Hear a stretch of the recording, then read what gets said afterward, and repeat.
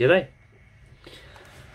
So I thought I would look at the idea of worship, and I'm focusing basically on Jesus' teachings more than any other aspect of Christian teachings. So in terms of what Jesus says about worshipping God, I think probably the best verse to look at would be John chapter 4, and this is the story of the Samaritan woman at the well. But down in verse 24 of John chapter 4, Jesus is saying God is spirit, and those who worship him must worship in spirit and truth.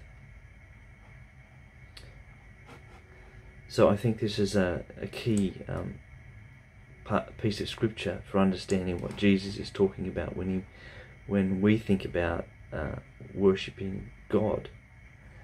He's talking about God the Father, and that we should worship him in spirit and in truth. So then we probably need to work out what does Jesus mean by in spirit.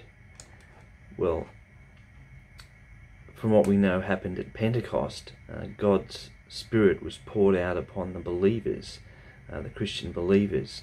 So, and we know that the three aspects of God in the Trinity, which comes out of the teachings of Christianity in the Bible, are that God is in the three persons of the Father, the Son, and the Holy Spirit. So the aspect of spirit that Jesus is talking about here would obviously be the Holy Spirit, which is the third person of the Trinity of God. So this is something that you have to be a believer, obviously, to receive. It may be something that you receive when you're baptized. It may be something that you receive just upon believing in the teachings of Christ.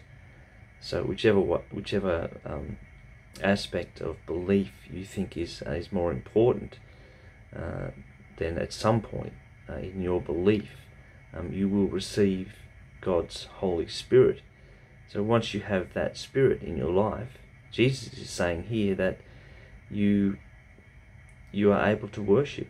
You're worshipping through God's Spirit being part of you.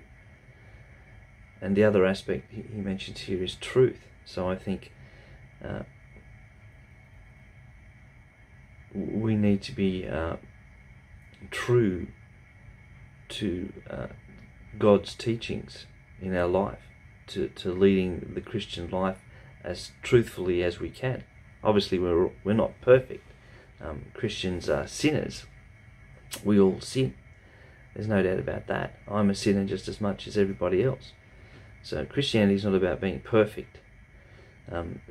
That's not part of Christianity.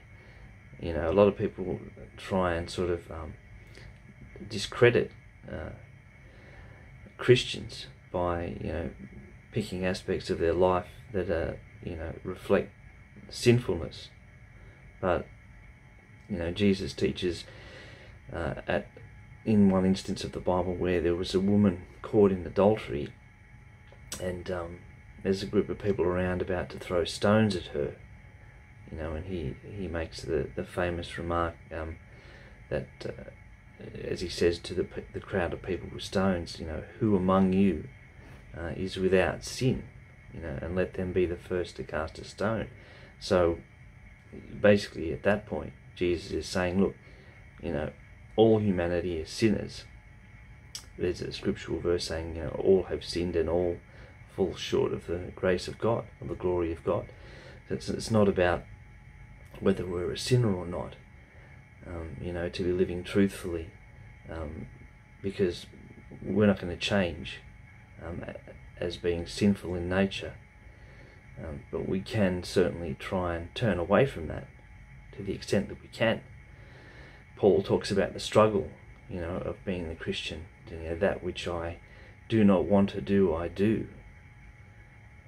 So we can't sort of just turn off our human nature and suddenly become, Christ-like. That's not going to happen.